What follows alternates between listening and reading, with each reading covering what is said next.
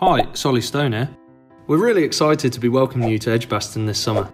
Here's our Spectator top tips for your day with us. To get to Edgbaston, trains run regularly to Birmingham's major train stations.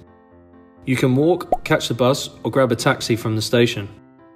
We also offer a shuttle bus from the city centre on major match days. If you plan to drive, parking can be pre-booked at edgbaston.com. Before you arrive, check your ticket. It will tell you where you are sitting and what entrance you need to go through. Arrive early to beat the queues. All gates open 2 hours before the start of play. Make sure you go through the right gate when you arrive. Allow plenty of time to get into the ground and have your bags ready to be checked. Remember, there are some items you can't bring in. Edgbaston is famous for its wide variety of top-class food. With vegetarian, vegan, gluten-free and halal options available, there's something for everyone.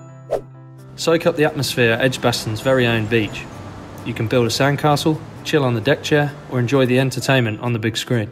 Thirsty? No matter where you sit, you'll never be far away from your nearest bar. But don't forget to bring your card. Edgbaston is now a cashless stadium. Even when play ends, the fun continues with live music.